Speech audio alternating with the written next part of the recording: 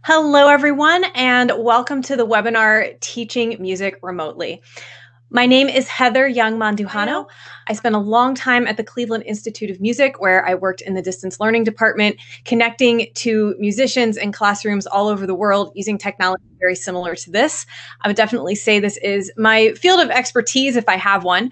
Currently, I am an instructional technologist, and I work with faculty at colleges every day to help them implement technology into their courses.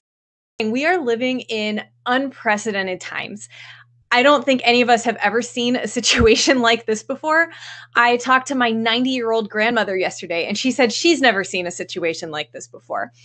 But I just want to rest assured with everybody, we are going to get through this one way or another. It might not be easy and it might not be perfect, but I'm going to do everything that I can to help connect you with resources that are going to help you to, in some way, teach your students and continue to move forward until we're able to sort of resume life as normal, whenever that may be. I will say that I am very thankful that we are living in the year 2020, where this technology is so prevalent that we all have access to some form of communication, even if we are isolated in our homes for the foreseeable future. And I think, if you think that if we were trying to do this even 20 years ago or 30 years ago, we'd all be panicking a lot more. So let's all just take a deep breath and remember that we are fortunate that our students have devices, most of them, that will allow them to be able to connect to us in some way, shape, or form in order to do whatever learning they can during the short-term period that we are all going to be isolated. I do want to remind everyone that everybody's situation is different. I know we have some college professors connected. We have some middle school teachers connected.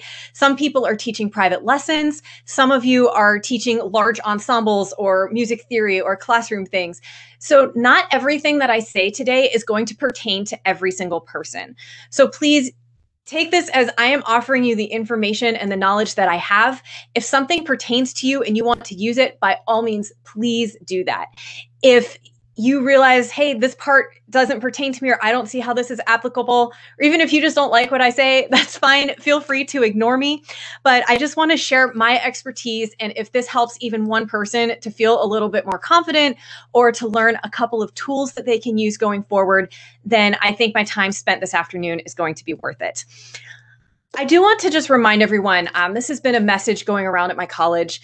The focus here, first of all, it is short term. Even for those of you that are looking at the rest of the term or the rest of the school year as doing some sort of remote learning, this is not going to last forever. And the focus here has to be on completing whatever learning objectives you have for your students. I know those of you that are teaching in a formal school environment, whether that is in a K-12 school or at a college, you probably have much more stringent guidelines. For those of you that are teaching just private lessons, you're going to have a lot more flexibility as to what you're teaching, and realize that you will see your students again. Life will resume as normal at some point, and you'll be able to kind of make up some things then. So focus on what you can do. Be creative, and don't be afraid to experiment. Worst case scenario, you try something and it doesn't work, or it's a huge flop. You just learn from that experience, you move on, and you don't do it again. And that's something that I've learned in over a decade of working with technology and teaching through technology. It works most of the time. Every once in a while, you have a situation that just completely blows up in your face. And all you have to do is learn from that, try again, tweak what you need to tweak, and just keep trying to make it work. So I hope that those words are encouraging to you as we're moving forward this afternoon. I'm going to divide our presentation into two sections: synchronous learning and then asynchronous learning. For those of you who might be new to this, synchronous learning is when you are essentially in real time with your students, as we are doing right now. You all can see and hear me as I'm speaking to you, and I can see and hear, well, not here at the moment, but if you unmuted, I would be able to hear you as well. So this is happening more or less in real time. There is a little bit of a delay, which I will talk about in a few minutes. And then asynchronous learning is something that is happening not in real time. So perhaps you are posting an assignment for your student to do someplace, they're completing it on their own time, and then sending it back to you for feedback. Or perhaps your student is recording a video or an audio file of themselves, and they might be uploading that to YouTube or sharing it through your learning management system or even emailing it to you. And so you might then give feedback in a variety of different ways. So that is an example of asynchronous learning. And we're going to be talking a little bit about both of those. My expertise lies mainly in the synchronous realm. That's where I've spent most of my time. But I've also spent a good bit of time building online courses using both Canvas and Blackboard. Those are probably two of the most popular learning management systems out there. There are free versions of those as well. So I'll talk a little bit about how you can set that up. As we are exploring all of these different options today, I'd like you to think about your students' perspective and try and consider what some of their limitations might be. That's going to vary greatly depending on the population of students that you teach, their age, resources that they are likely to have available to them, and also keeping in mind it's not just students, but also their parents that are really kind of going through a lot of these last-minute changes that we're all being forced to make. Many parents are now working from home. That may lead to less bandwidth for everyone on their internet, for example. Things that you want to keep in mind are probably first and foremost cost. The last thing you want to do is tell your students, yes, we're going to continue to have lessons, but you need to invest $500 in all of this equipment. Try and keep that in mind and use the resources that you think your students are already going to have. Whatever equipment they have available, try and work with that as best you can. Be really flexible. As far as internet goes, I teach at a community college. Not all of our students have regular access to the internet. Some of them are trying to complete their degree program on their phone, and they have data limits. I know that there are a lot of companies. I know Spectrum and Comcast are both offering free internet to students in need at the moment. T-Mobile just announced in the last day or so that they are completely eliminating their data caps. So there are some options available, but please try and keep in mind that other people in the student's house need to maybe share a computer, share an iPad, share the equipment that they have, and share their bandwidth. So the more that you can be flexible with things, the better. And then also just keeping in mind time. A lot of times we think we've created something for our students that is going to take 15 to 30 minutes for them to complete, and due to their own technological limitations, it might in reality take a lot longer than that. So the more that you can provide flexible options for students to complete assignments in different ways, you might have a little bit more success with that. And then finally, I just want to remind everyone, be easy on yourselves. I know that as musicians, we tend to be perfectionists. A lot of us tend to be perfectionists, especially those of us who are more in the classical realm. This is not the time to let perfect be the enemy of the good.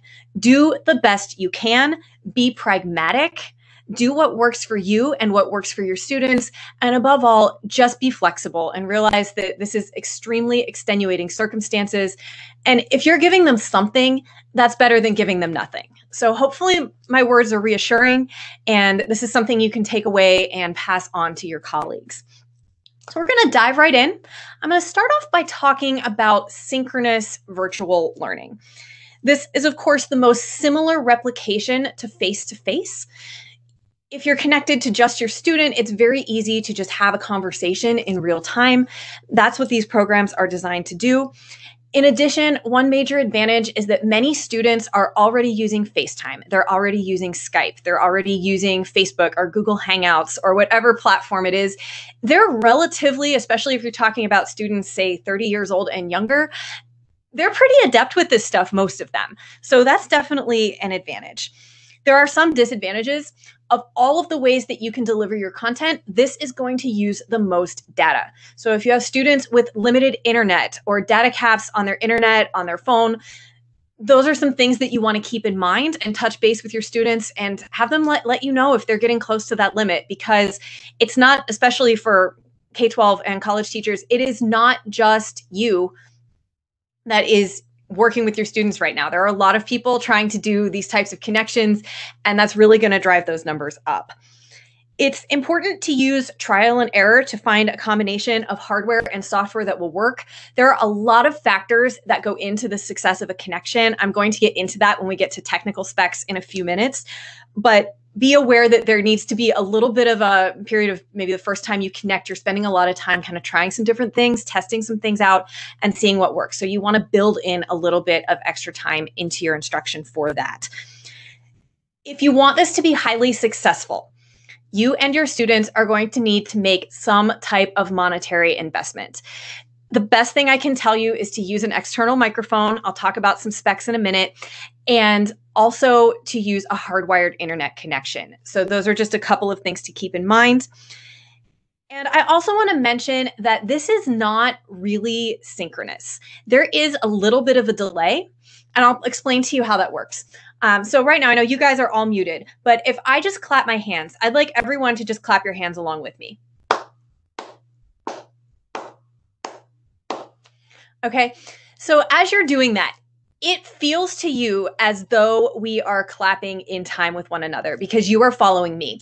In reality, under the best case scenario, we have a half a second delay happening in this call right now. So as I am clapping my hands and you are clapping along, if I had your microphone turned on, I would hear you coming back to me about a half second, maybe as far of a lag as 1 second later, because my sound has to go to you and then your sound has to come back. So if you start to try and play a duet with your student, for example, or try to accompany them, you're going to start off and think everything's great. The second that that student starts to play or sing along with you, your gut instinct is going to be to slow down and try and catch them. And that's the worst thing you can do because then they hear that and then they react to you. And before you know it, it is honestly a mess.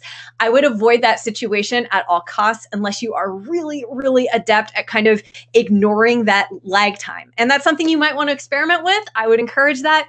But I promise you, it is real and it is almost unavoidable.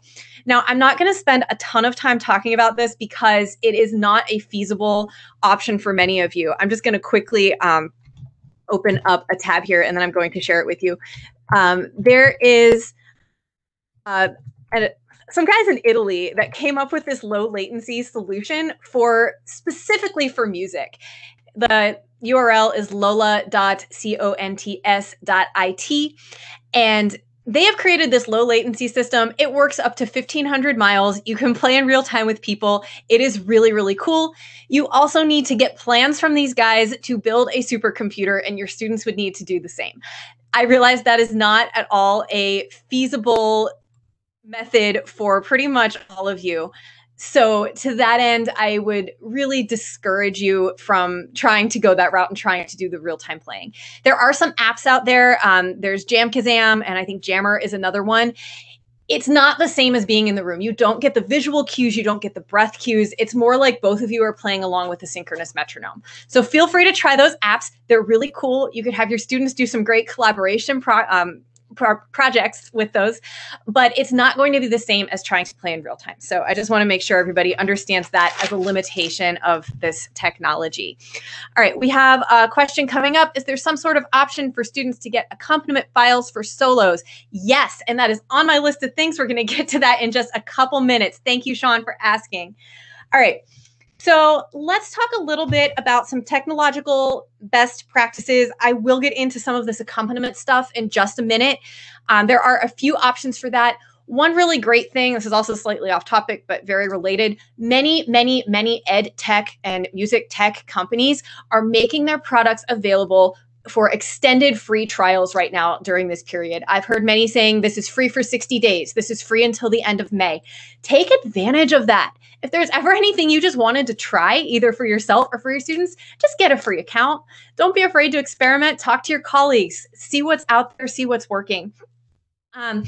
Yeah, so just there's a lot of options. And I think this is actually a really great time to kind of push us out of our comfort zones. If one good thing comes out of this whole situation, I think it is that.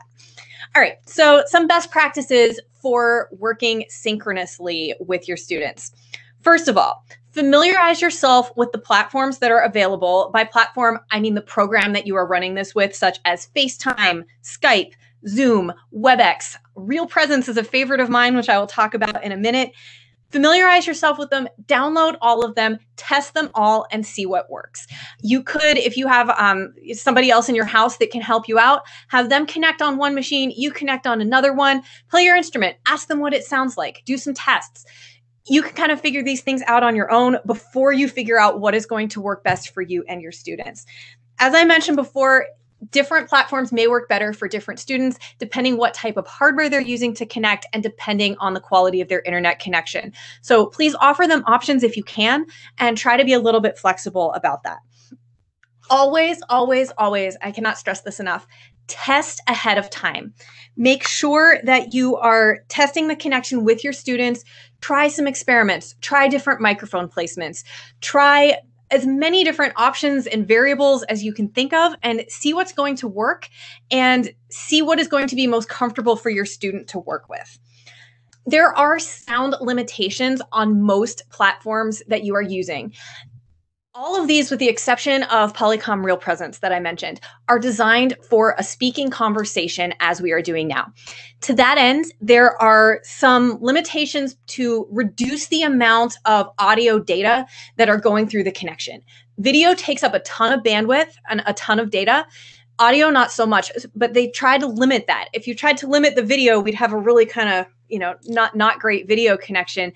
But most people, if you're just having a meeting where you're talking with people, it's maybe more important that you're seeing their PowerPoint slides or you're seeing their facial expressions than it is that you are hearing every single fluctuation in their tone of voice. So they've done a lot to kind of maximize for speaking, which does not help instruments very much. A couple of the big ones are one called automatic gain control. What that does is it takes the dynamic range and it squishes it in the middle. So anything that is super soft or anything that is super loud is going to just get cut off or compressed into this kind of mid dynamic range. Super helpful if you're talking. For example, if we're in a meeting and I have 10 people that I'm talking to and one person is a loud talker, it's going to tone them right down, and that's not a bad thing. Likewise, if someone's very soft-spoken, it's going to give them a boost. It also helps with background noise. For instance, if my heat kicks on right now and there's a vent in the room, it's going to cut that out. But if your student is playing very softly, it's going to cut that out too. And so that is just one limitation. The other is echo canceling. Some people have been mentioning that if you're trying to play or talk at the same time that your student is playing, you start getting all of this cutout happening. That's really the system trying to design it so that one person is speaking at a time. It does not like it when lots of people are making lots of noise simultaneously. So that's just something to be aware of, and I'll give you some strategies to kind of work around some of those scenarios. One really good advantage that you all have if you're not doing online teaching currently is you have heard your students play or sing in person, and you know what they should sound like and what they are capable of. You can use that along with some tests that I'm going to give you to establish a baseline and figure out what it is that you need to adjust for in your own hearing. You will start to establish this kind of for yourself. It is a skill that you can learn. It's not going to happen automatically, but the more you practice teaching online, you will get used to what is your student and what is the limitations of the technology that you're using. Now, I did bring Flute up here with me today. Bear with me. I am coming off of a kind of overuse shoulder injury thing, and I haven't been playing much in the last month or so. But I do want to give you a couple of tests that you can do with your students to establish that baseline and find out what is happening. This is also going to show you, because we're on WebEx today, and this is not optimized for music audio at all, it's going to give you an idea of what you might expect to hear from your students if you have not tried this yet. So the first thing that I would do is to have your students play a scale that demonstrates the full range that they have on their instrument. Do that at a relatively slow speed, and what you will probably hear, I'm guessing as I do this, is that the lower notes and the higher notes of what I play are probably going to get either cut off or very distorted. So I'm just going to back up from my microphone a little bit, and we're going to just demonstrate a quick chromatic scale here.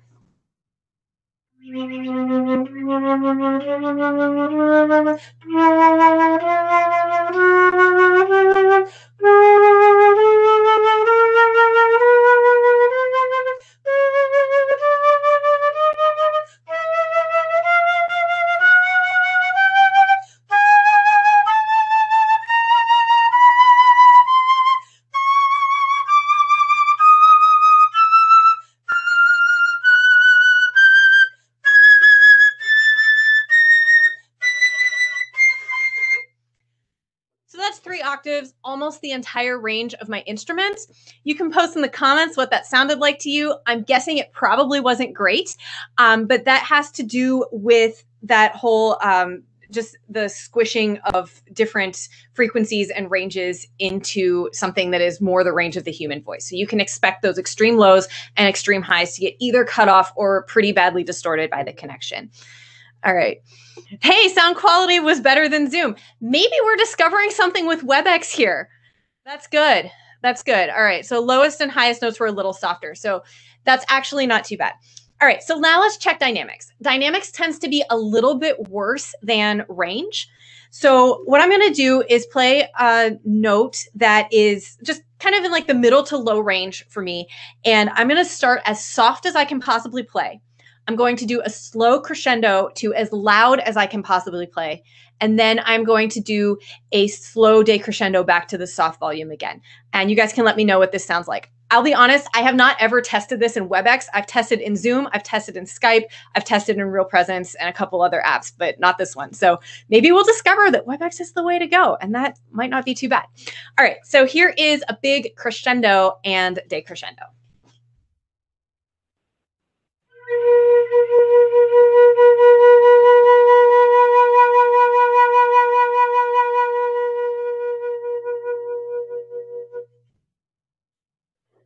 So typically what has happened, and you guys can let me know what you heard in the comments, typically what happens with this is that you'll hear like pretty soft, and then all of a sudden it's really loud, and then all of a sudden you hear nothing. That's kind of been my experience when I've tested things in the past.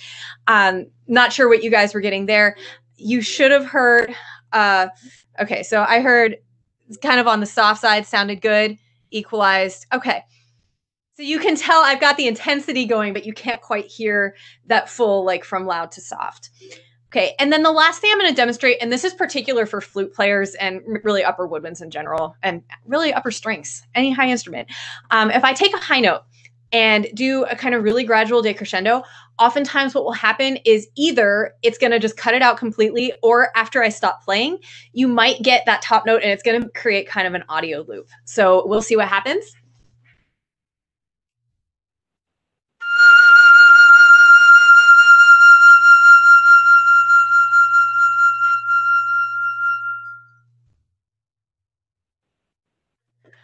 All right, so you guys can let me know how that sounds to you. Yep, audio loop. Yeah, that's typically what happens. That's the thing that you kind of just have to wait a couple seconds after they stop. It will go away. But just be aware, if the student continues to play after that long high note and they just dive right into the next section of their piece, you might get some really weird kind of garbled junk happening there. So, and I hear someone saying very little difference, not much of a spike. So yeah, that's pretty much what I would expect to happen. All right, so how can we optimize this and make the most out of your experience?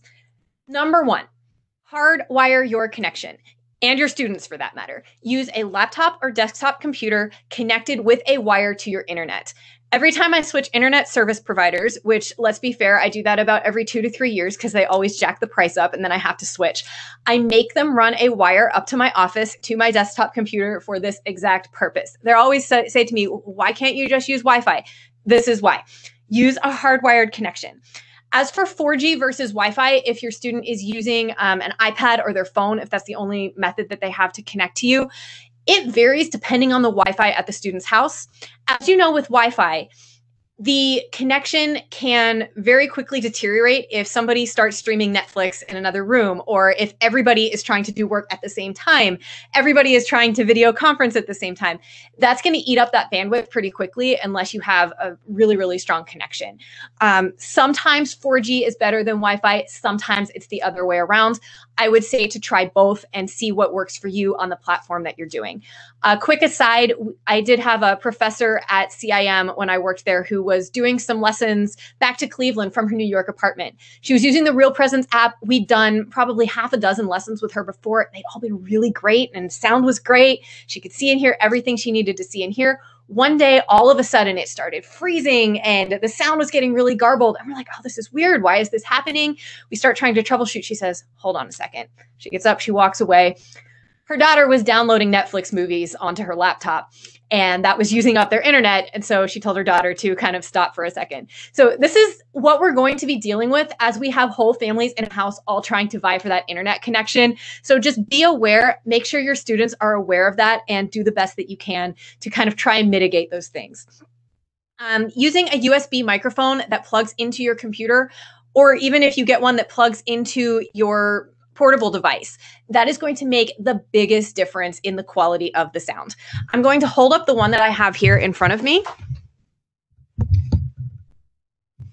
This is the Yeti microphone from a company called Blue. I've used this mic for a really long time. It's really versatile. It costs between $80 and $120 on Amazon. They do have some refurbished models to bring the cost down a little bit. The thing that I really like about this microphone is that, first of all, it's, as microphones go, it's not terribly expensive. I think that the audio quality on it is pretty good. And it also has on the back, I'm going to hold this up, I don't know if you can see, right here, there are some different settings that you can use. I have mine set on cardioid. We'll talk about what that is in a minute. It also has gain control here. Since I'm talking today, I have mine all the way up. If I were playing, I might want to notch that down a little bit, just depending on what I'm going to be doing. So it's a really good investment. If you have students, if you're teaching college, you have music majors, they really should have something like this anyway. So I don't think that's a bad investment. I also have a kind of mid-range Logitech webcam set up, and it has a really nice beauty filter on it. That was coincidental when I bought it, but I think it actually will help if you need to show a lot of detail work such as embouchure or fingerings, things like that. They'll be able to see better through some type of external webcam than not, and likewise for you. I think that if you had to choose between investing in the webcam and investing in the microphone, I would choose the microphone because I think it's more important to be able to hear the quality of the sound versus being able to see every single little detail. If they have a built-in camera, and if you have an Apple product, the built-in camera in your Apple product is quite honestly probably pretty good. But that's just something that you might want to look into as well. My camera also will allow me to replace the background behind me without a green screen, so that, if you want to mess around and have some fun with your students, you could put yourself anywhere. And that could be a fun little advantage that you can do.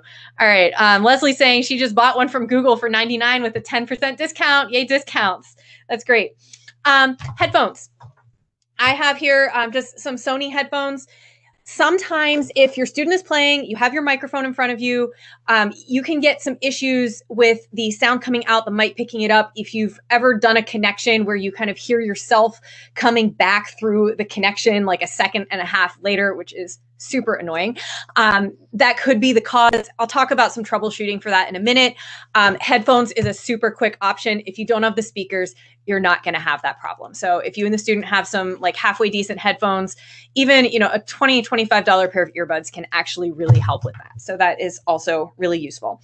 Another quick thing is to hang up the call in between times. The longer the connection goes, the more the quality of your connection is going to deteriorate. So if you are doing 5 students back to back to back, make each one a new connection. Hang up, dial back in, hang up, dial back in. I think it's good to give yourself maybe a 5-minute buffer or so in between students. Somebody asked that question in the Google form that I sent out. Definitely give yourself a few extra minutes in between and do reset your connection.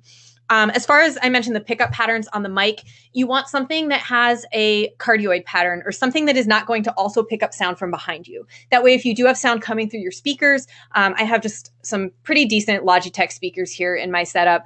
The cardioid pattern is going to pick up the sound from here and here. It is not going to pick up the sound that is coming towards the microphone from in front of me. So that will really help to kind of mitigate some of those issues as well.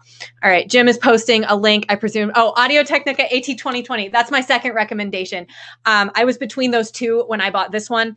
I chose this one because it has those different pickup patterns. I don't know if I'll ever end up doing podcasting or something different with it, but that is also a great recommendation and also not too expensive. I think it's also around $100, maybe $150, depending on where you buy it. So microphone placement, depending on the instrument, depending on the student, depending on their setup, that's something you want to experiment with. For talking, you generally want the mic pretty close to you. For performing, you might want it farther away. I'm on a handy little wheelie chair, so if I were teaching, I might sit here while I'm talking. If I'm going to demonstrate, I might just scoot myself back over here. So that's something you want to kind of experiment with your students. All right. I do want to mention just a fun little thing that not a lot of people are talking about, and that is a company called Polycom. Polycom really focuses more on the audio side of their products, more so than on the visual side of things. So this is Polycom Real Presence. It is not free, but they have a 30-day free trial. After that, I think license, which I believe it's a one-time fee. Last time I checked, it was a one-time fee. The license is around $100 to $120 forever. So if this is something you think you might do long-term, I recommend you can download a free trial here for whichever operating system that you have. The really, really cool thing about Polycom is they have this wonderful feature called Music Mode. All of those things that I talked about, echo canceling, automatic gain control, are really, really reduced when you enable music mode. So you can read a little bit about it here. And then I'm just going to give you the very, very briefest tutorial of how this works. When I downloaded this yesterday and started my 30-day free trial, because I no longer have access to this through my job, it basically asked me for an email address, which I put in, and I said activate free trial. It then asked me to put in my company information, which I don't have. So I just clicked skip. You can skip that step. That's super cool. You'll notice down here, this gives me an IP address. That's what makes this a little bit more cumbersome than Zoom or WebEx or Skype. You do have to know the IP, and you're actually like dialing the IP on this number pad. But the cool thing is that it has music mode. I have already enabled music mode by you can tell that because I have this 8th notes up here at the top. The way that you do that is you hit pound, and then for those of you that are my age and older, you might remember the old days of having to text with letters. So you use the letters M, U, S, I, C, and then you hit pound again. And that is now turned off music mode. So if you want to put it back on, you do the same thing. M, U, S, I, C, pound. Now music mode is back on. You could give your students your IP and they can call you if they have this app. There is also an app from that you can get for iOS or for Android. You cannot get live music mode on the mobile app. However, if you have it on your desktop app, it actually really does help. The disadvantage with this is that the camera, at least on an iPad, is on the side, and this does not do the screen rotation thing. So that's a little bit of a disadvantage. Just quick note, if you need to get the IP address from here, you just tap the little I and it tells you down there. So feel free to experiment with that. I found it really helpful. You will get a better audio experience using this app than any other based on the things that I've tested. But feel free to just try it. If it doesn't work for you or if it seems too complicated, then ignore everything I said in the last 3 minutes. All right, let's talk about some practical teaching tips. Number 1, do not try to play with your students for all of the reasons that we already talked about. There is a delay. They're going to get confused. You're going to get confused. You're going to have this cutting in and out. Just try not to do that if at all possible. Sean mentioned some things about accompaniment. One option, if you play piano or someone that lives in your house does, you can make a recording and send it to them. That's one. There are some YouTube recordings out there. That's option 2. Another one is Smart Music. So if you're familiar with Smart Music, it's actually a really, really cool application. I'm going to see if I can find their website for you very quickly, and I will share that. Smart Music is offering a 60-day trial right now. They have apps. Smart Music has standard rep for most instruments in it. You can adjust the tempo, and if you have a microphone set up, it will more or less follow you. So if you're doing something that's kind of rubato, or if you're doing a retard, it will listen to you, and it might not be exactly perfect, but let's face it, neither are pianists some of the time. So it will kind of adjust to you as you're playing, and that's a really big advantage to Smart Music. There's also some really great exercises and sight reading exercises in there. It will show you music on the screen. It says 1, 2, ready, go. You can start playing along, and it will actually grade you on your playing. You can record with it as well. So, it depends. Someone saying it doesn't have a great deal of college level literature. Depends on your instrument, I think, honestly. Sometimes things are in there, sometimes they're not. But check it out. It's free to try it right now. If it works for you, great.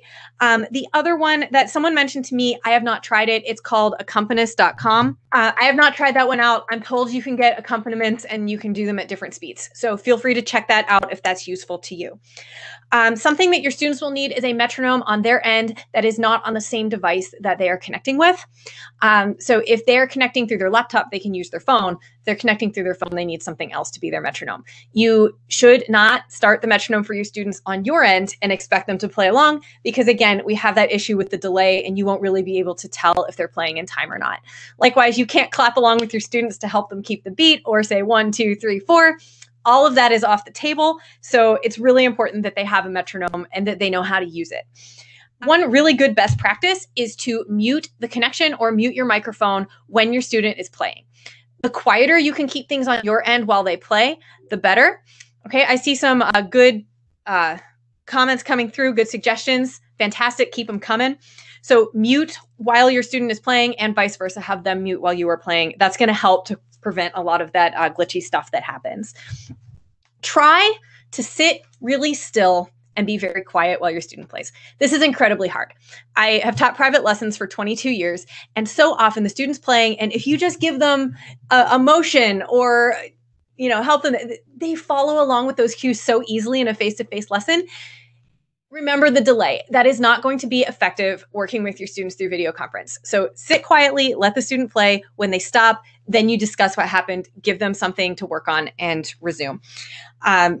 All of that is, I know, tricky. Sometimes I help myself by just writing notes while they play, and that kind of keeps me a little bit more in one spot.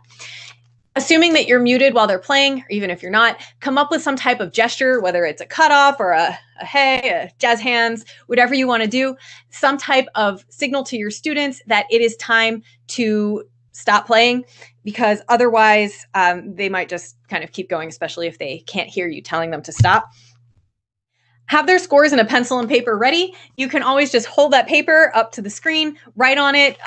Those are just some really quick ways that you can give them some feedback and help them to see exactly what you're talking about since you're not there to point with them. Call and response learning is really great. You play, or they play, you imitate what you heard them do. Those are just some probably the best strategy that I can think of as far as teaching through this technology. Ask the student to self-assess. If you ask them to really bring out the dynamics, say, how do you think you did? You could also have them record something on a secondary device alongside that might be a little better quality than the connection that you have and have them email that to you later. And that could help you to kind of assess what you're hearing versus what's actually happening, especially in the beginning stages of doing this. Allow extra time. If you normally give your students hour lessons once a week, you might consider doing a 90-minute lesson every 10 days or so. Or if you normally do 30-minute lessons, do 45 minutes. Work it out however works with you and your institution. But more time is going to help because it just takes longer when you're dealing with all these things. And there's bound to be a few technical issues, trouble getting connected, and things like that that are going to happen along the way. Focus on the things that you know you can hear really well. This is not the time to really talk a lot about dynamics, especially if you anticipate to be back to face-to-face lessons soon. So use the technology for what it's good for. Don't try and turn it into something that it isn't. All right. If anybody has any quick questions about synchronous learning, you can go ahead and post them now. We're going to get into the asynchronous side of things in just a minute. Any cheaper mic options? Somebody mentioned to me a mic called the Snowball, which I think retails for around $60. People have told me that they've used that for years with their students. It's really good. You might look into that. For iPad, I tried a mic once called a Mikey. I think it's from the Blue Company, which is the same as the Yeti. All right. Yes, depending on the way that you're connecting and depending if you have a free plan versus a paid plan, there are numerous ways that you can have people do peer assessments and be connected at the same time. Keep in mind that's using a lot of data for a lot of people. If that's not an issue for you, by all means, go ahead and do it. You could also do that in an asynchronous manner where perhaps you're setting up a discussion board. You have the students record something and post, and then they can comment on each other's recordings, which actually makes for a really nice transition into the asynchronous side of things. So thank you, Sean, for that. All right, so asynchronous tools. I want to reiterate at this point that the most important part of this transition and this crazy scenario that we're all finding ourselves in is that you find a way to assess what your learning objectives are. Your learning objective does not have to be taught by you sitting at the same place at the same time as your student. At this point, I mean, be creative. If you can assess if the student did A, B, and C, that's all you need. If that is them sending you an email, great. If that is them interacting with their peers, great. There's so many different ways that you can assess what they know. So I would just encourage everyone to be creative, think outside the box, create something fun and engaging for your students, and just try something. So I'll talk about just a few different things here. One question a lot of people have been asking me lately this week is about ensemble learning. I know we have a lot of band directors, choir directors, orchestra directors.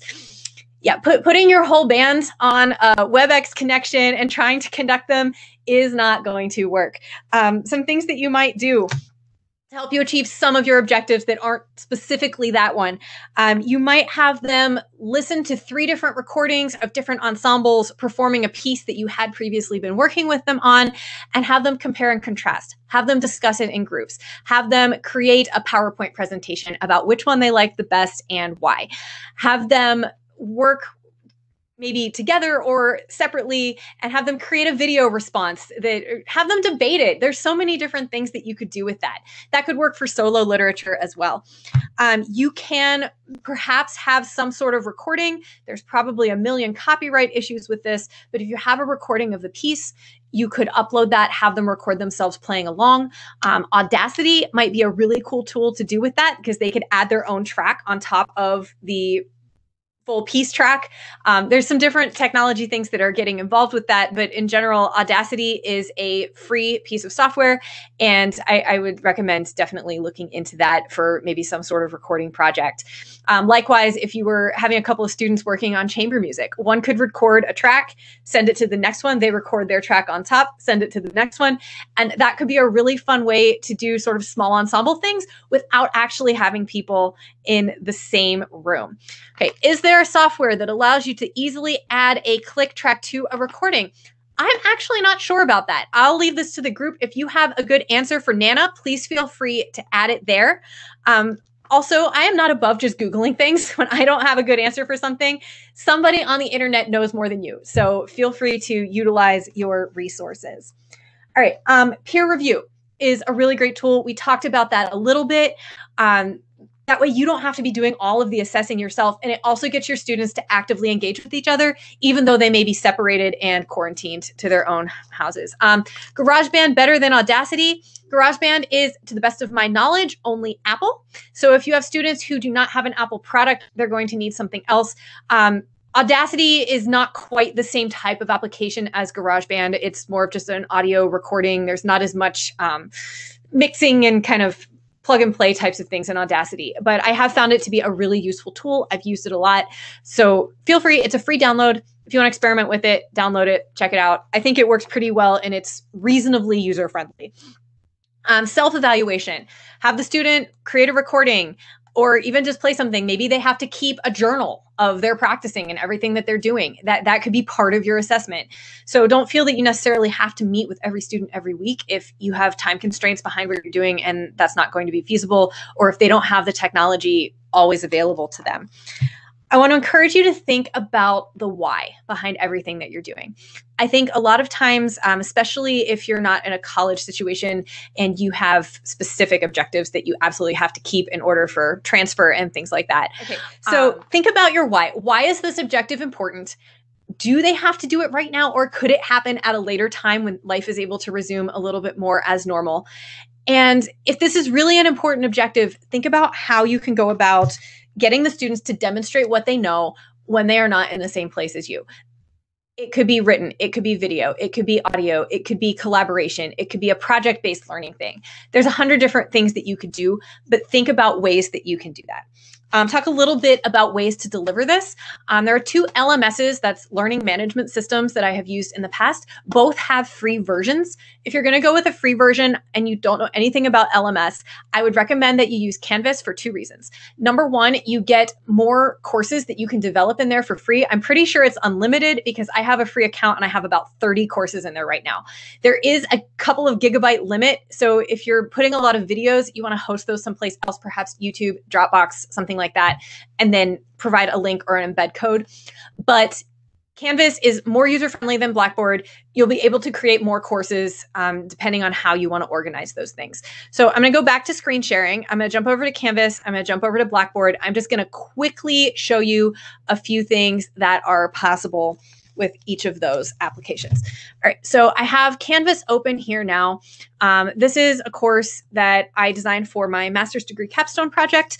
It was part of the freshman colloquium course at CIM, and I was doing a module on audience engagement in teaching. So I'm actually going to show you guys this from student view because I think that's going to be a little bit more helpful. So if students walked into my class, I have this set up that they have to work through this in order. So right now, if I try and click on this pre-assessment, not going to work. So you can set up different modules and just have them kind of click through. You can add text, images, video, audio, assessments. This is just a little quiz that I had them take as sort of a pre-assessment. This is simple multiple choice. There are a lot of different question options. Pretty much anything that you would put on a test is going to be in here. You can now see it's shown me like what I've done and what I haven't. Pretty much they just have to view these things. I did create videos. These are no longer available, but I had some interactive videos with different questions and things added into them, and that was really helpful. I had this organized by week. They can simply close or open. You could organize by grade level. You could do one course for each grade level. You could have a course for each individual student if you're doing private lessons. But you can see there's a lot of different things here that the students can go through.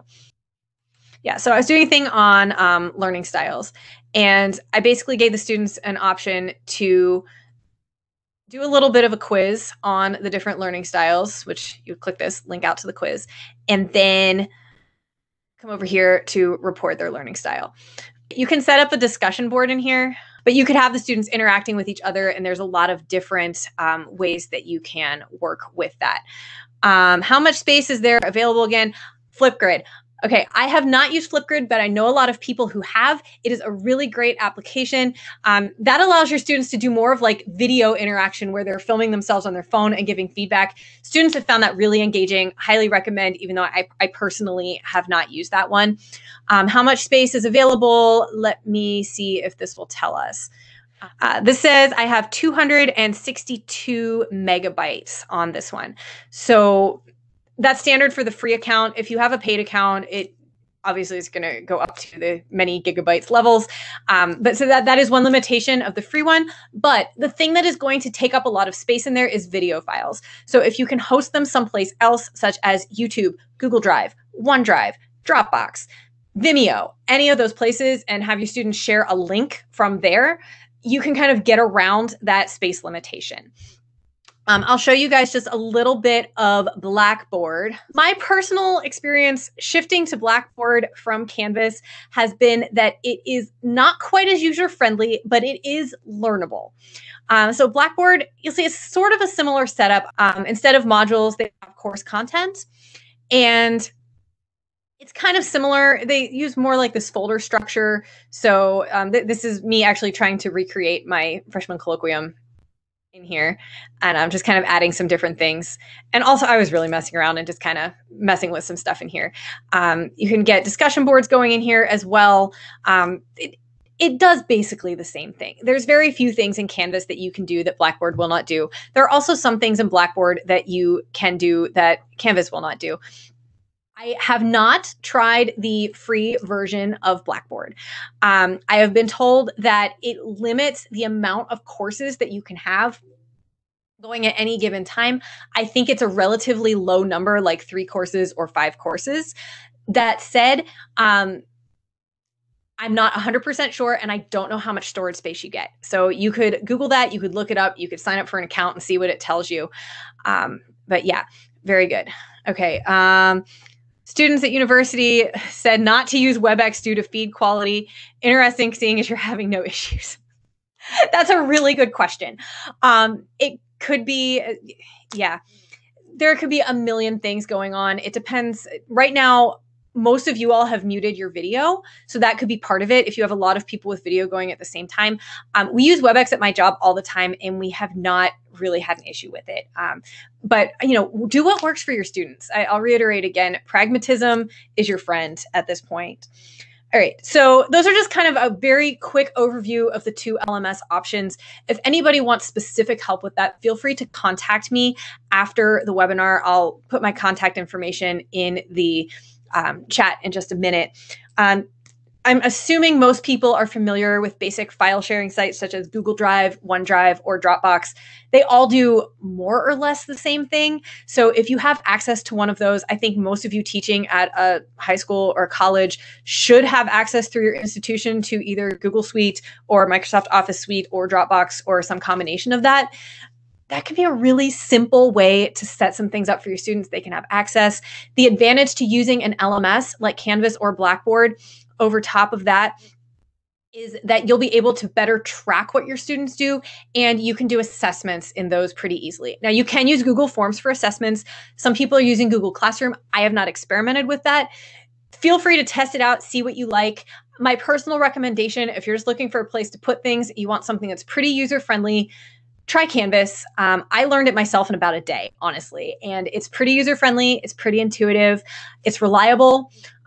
There's a little bit, if you're using it independently, you have to kind of manually import your students and give them some instructions on how to get into the course. But other than that, I found that to be a pretty good resource. LMS stands for Learning Management System. So if you've ever taken an online course that was asynchronous and hosted on some type of web-based platform, they're using an LMS. Canvas and Blackboard are the two most popular here in the United States. D2L, which is Desire to Learn, is another one that a lot of people are using. Moodle also. Great. Let's see. Yes, both Canvas and Blackboard are sharing those. Absolutely. All right. There's some information on Google Classroom. This is great. I love the collaboration that's happening. YouTube can also be great. Record some videos of yourself, whatever you want to do, lecture, capture, demonstrations. Put them on YouTube. Send to your students. Email. Let's not forget about simple email. That can work. And worst case scenario, you might have some students that just don't have access to reliable internet or technology where they are. Do what you can. I have heard of high schools in urban and rural areas that are making paper instructional packets available to their students. People were doing correspondence courses 100 years ago or more, and they found ways to still find ways to share knowledge with each other. I talked to somebody at a flute masterclass thing that I was at many years ago, and she was talking about how she had taught people in the 1980s via correspondence. And it was a student who really wanted to study with her, and he recorded himself on a cassette tape, okay, a cassette tape, put it in the mail, sent it to her. She listened to it, gave handwritten feedback, and sent it back. Is it more time going back and forth? You don't get the immediate response? Yes. Is it possible? Also, yes. So that's kind of where I'm going to wrap things up today, and just really encourage everybody, do what you can. Give your students as much resources and instruction as you can. Be flexible with them. Some of them may be dealing with more at home than you could possibly know. If they have a family member who is sick, if their whole family is in their house and everybody is cooped up trying to share resources, there may be food shortages, money shortages as parents are off of work and those sorts of things. So please I urge you, be flexible, do what you can. Try to be as creative and original as you can. And I think if there is one benefit of this crazy situation that I still cannot even believe we are dealing with, it is that we are all being forced to think about our craft in a new way. And if you can come up with even one really out there idea and it works, that is such an incredibly rewarding experience. And if your students say, hey, this is really amazing, keep doing it. You can do that even after we return to normal. So please feel free to take any of these ideas, share them to people. I do have this call set up to go for a little bit longer. If anybody has to go, by all means do. If anybody has questions, I'm willing to stick around for another 5, 10, 15 minutes and answer as many questions as I can. So go ahead and type them in. All right, looks like lots of appreciation coming through. Vimeo instead of YouTube because of lack. Yes, I also like Vimeo for that reason. Okay, we've got a YouTube going in here.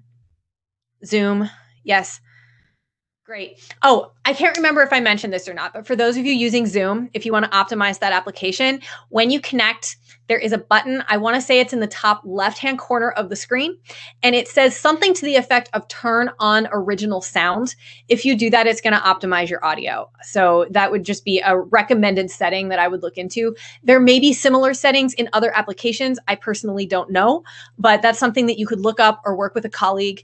Those of you that are at colleges, I highly encourage you. Okay, so I work as an instructional technologist. I am swamped. We're real busy right now, but we want to help. So I would encourage you to not shy away from reaching out to those people whose job it is to actually help you through these types of crises. So feel free to reach out to anybody who is available to you at your respective institutions. Okay, option on Zoom to have the microphone adjust automatically. For playing, I would avoid that. That's going to be that, especially for dynamics. If you're having issues with bandwidth and connection, you might want to try. Again, that's a thing that you can check the setting one way, test it out, check it the other way, see which one you like better. So I am all about experimentation and just trying to kind of freely think through a lot of these issues as we're all working through these issues together. Okay. I have a Zoom recorder. I have not tried it in my computer as a microphone. I have heard people say that that does work. So I would, again, test it out, see if you like the result. A lot of students, especially college students, already have those devices because they're using them to make audition recordings and things like that. So if that is an option that they already have available, I would definitely suggest to try that first before you tell them to spend $100 on a microphone for sure. Okay. Automatic adjustment in Zoom apparently results in compressed sound. You may not hear super loud and soft. Yes, I would agree with that completely. So the more compression on the sound, generally, the worse it's going to be. So I would just encourage you to check that out for sure. Well, thank you everybody for joining me. I'm going to quickly give everyone my email address here. If you have any questions, anything you'd like to discuss, I am happy to, in whatever little amount of free time I manage to find in the next couple of weeks, help you out.